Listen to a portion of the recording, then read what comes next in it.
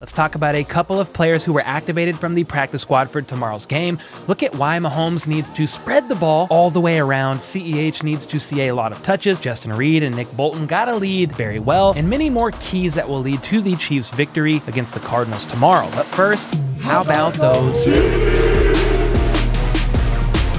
What's up, guys? My name is Cole, aka the man, the myth, the legend, the red-bearded king of the kingdom, and I do daily news about the Kansas City Chiefs, so definitely make sure to sub if you haven't already. You little sinner, hit that like button if you think Derek Carr is very mid, just like any barbecue outside of Kansas City, and let's get into this video, starting with a shout out to the nearly 80 members, 79 at the time of recording to be exact, that have joined channel memberships so far, joined the HBTC community, and also for the 5 Redbeards, Randy Moran, Robert Firestone, Steve Atkins, Austin Wall, and Britt Lyons, you freaking legends. All of y'all's support is going to take this channel to new heights over the course of the season, and I'm very freaking grateful for that. Let me tell you what, if you want to know more about memberships and what perks are offered, all that good stuff, make sure to click that join button and just give it a look. That's all that I ask. All right, Chiefs news.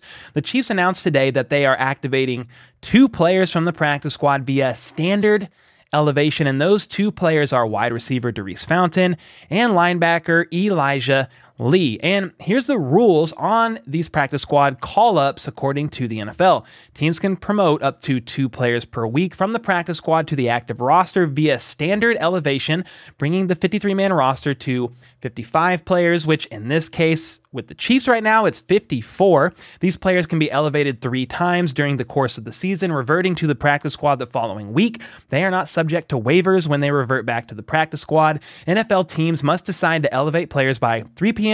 Central the day before a game is played, and I believe have to go back down to the practice squad immediately following the game the next day. So the Chiefs now have 54 players who can suit up on game day tomorrow, but only 46 can actually be active. So that means the Chiefs are going to have to make at least 8 of those 54 players inactive, which means they're not going to suit up for tomorrow's game. And interestingly enough, just because DeRuse Fountain and Elijah Lee have been elevated from the practice squad for tomorrow's game, that doesn't mean they have to be active. So that's a bit weird to me for the team to call them up from the practice squad for tomorrow's game, yet have them sit on the bench without a uniform on. But hey, what do I really know at the end of the day? Not all that much. However, if they do decide to suit these guys up, Fountain could be used pretty heavily on special teams, as he was initially projected to be wide receiver 6 on the roster and be used for exactly that purpose. Special teams. Elijah Lee was taking the starting snaps at Sam linebacker for the majority of the preseason, but Pete Sweeney from Arrowhead Pride thinks rookie linebacker Leo Chanel may be working into that role, as he appeared to start there during the last preseason game. So we shall see what happens. If Chanel does indeed start there and Elijah Lee is activated, expect Elijah to play special teams, which is something he did as well during the preseason. And from here, I want to talk about some keys. I got the keys. Okay, no. I want to talk about some keys to victory for the Chiefs, which basically every other channel, podcast, Twitter account, blah, blah, blah, have already talked about 60 different ways, but none of them have a nice red beard, so I figured I'd weigh in as well. What I want to do is give you 3 defensive keys, 3 offensive keys, and then a couple of bonus keys after that. So let's start with the defense. 3 keys. The first key to success is contain that very little, but very fast QB, Kyler Murray. Don't let him get outside the pocket and run away like a little pansy. One way to prevent that is to be strategic on how you rush him and blitz him. Chris Jones said in his presser this week that they have been working on that very thing leading up to this game. We got to find a way to contain him. Look through the game plan, practice through it. We don't have anyone as fast as Kyler Murray or as dynamic as him, but we got to get some reps as a D-line, as Cajun rush, and getting after it. And while they may have nobody as fast as Kyler Murray, who runs like a 4.340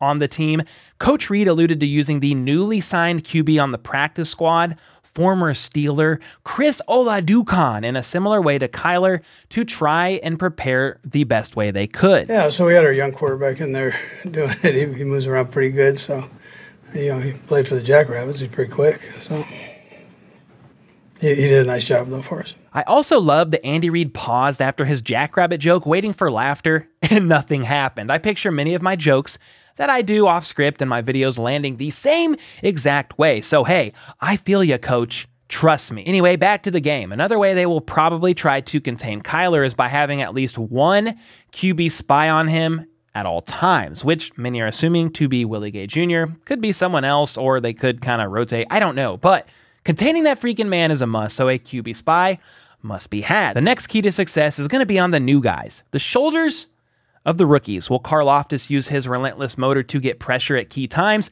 Will rookie cornerbacks Trent McDuffie, Joshua Williams, and even Jalen Watson, if they play him, be able to minimize mistakes early? Will linebacker Leo Chanel take advantage of the opportunities he gets when out on the field? And the same goes for safety Brian Cook. So many rookies. The third defensive key is going to be on linebacker Nick Bolton and safety Justin Reid, and how quickly they are able to adjust to leading the defense. This is Bolton's first year wearing the green dot and Justin Reid's first year on the team, and both of these guys are going to be expected to go out there and lead the defense in various aspects on the field. So if we see Kyler Murray somewhat contained, the rookies rising to the occasion, and Nick Bolton and Justin Reid leading quickly and well, the defense should be pretty freaking good to go, if you ask me. As far as the offensive side of the ball is concerned, I'm going to give you 3 keys, as well as a couple bonus keys after that, so make sure to stick around for those.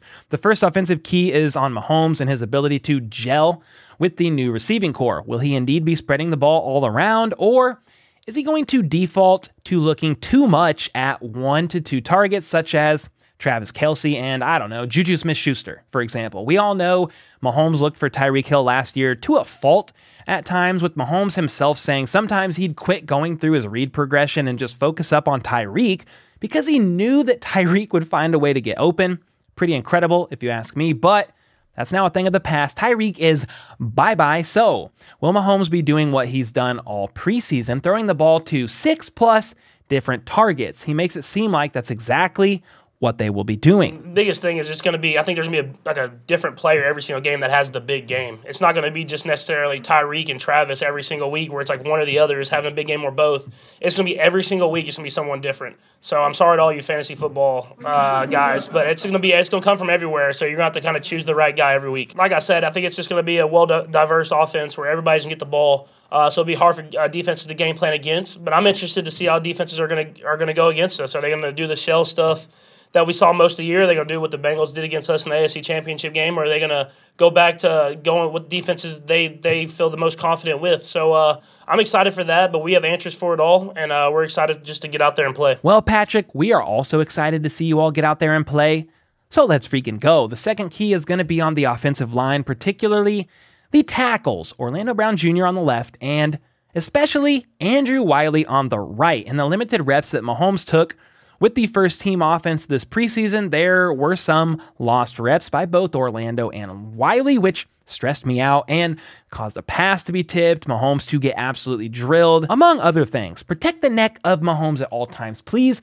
and thank you, and give him time to go through his reads as he aims to throw the ball every which way. I think the O-line is a definite strength of the team, don't get me wrong there, and that will be much needed for protecting Patrick, but also establishing an effective run game. The last offensive key is for them to get out there and score quickly, efficiently, and early. Doing so will establish a lot of confidence in the new guys who were not here last year, which is a lot of people. Juju, MVS, Sky Moore, Justin Watson, Isaiah Pacheco, Ronald Jones, if he suits up, among others. If they can get out there and score quickly, it's going to build confidence and lead to momentum that I believe will result in a very high-scoring game, especially with the Cardinals dealing with injuries at the cornerback position, but also J.J. Watt as well has a calf injury of sorts and may play, yes, but if he does, he's not going to be at 100%, at least from what I understand. Now for the bonus keys, and then I'm going to give you my prediction for the final score of the game.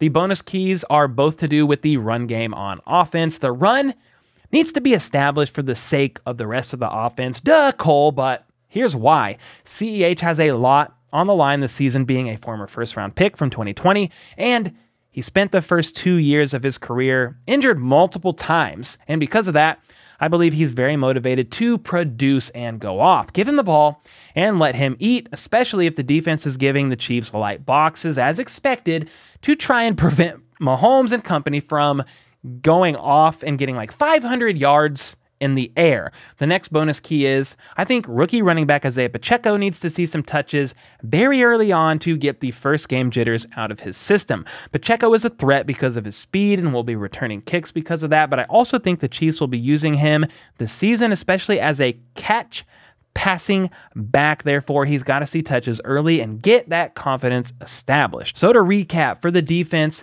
contain that mini-man, Kyler Murray, pray the rookies click very early and minimize mistakes, and then Nick Bolton and Justin Reed got to come out the gate leading effectively. On offense, Mahomes needs to spread the ball everywhere. The offensive line needs to hold up, especially the tackles Orlando Brown Jr. and Andrew Wiley. The Chiefs need to score quickly and early. And the bonus keys, CEH needs to touch the ball a lot, pause, in my opinion, and Pacheco needs to see touches early on to establish confidence. And of course, there's always the obvious things that you can do as well. Minimize turnovers. Be efficient on drives. Don't punt. Few to no penalties. Blah, blah, freaking blah, but those are a given. And now, speaking of the word give, I'm going to give you all my prediction for the final score of this game, and that is this. The Chiefs go absolutely bananas on offense, putting up 35 points while the Cardinals score 24. Even with the Cardinals' injuries and receiving core mishaps like D-Hop's suspension, I think the Chiefs' young defense could possibly still give up more points than they'd like to, as they still are finding themselves as a unit, and the rookies shake their nerves off from this being the first game of the regular season. I wouldn't be surprised to see some unfortunate penalties on the rookie cornerbacks, preventing drives from stalling and adding to the points that Arizona will ultimately score. But even with all that being said, Chiefs 35, Cardinals 24, Week 1 W, so let's freaking go. What do you guys think about my keys to victory and the final score prediction? Where am I off here? Let me know your thoughts on all this in the comments down below. And let's throw haymakers down there per usual. Make sure to leave a super thanks or bearded comment to be featured in an upcoming vid. Sub, like, you know the deal. And check out this video here. Pew pew. Which is why the Chiefs will scorch the entire league this year. And until next time, let's go. Let's freaking go. How about those?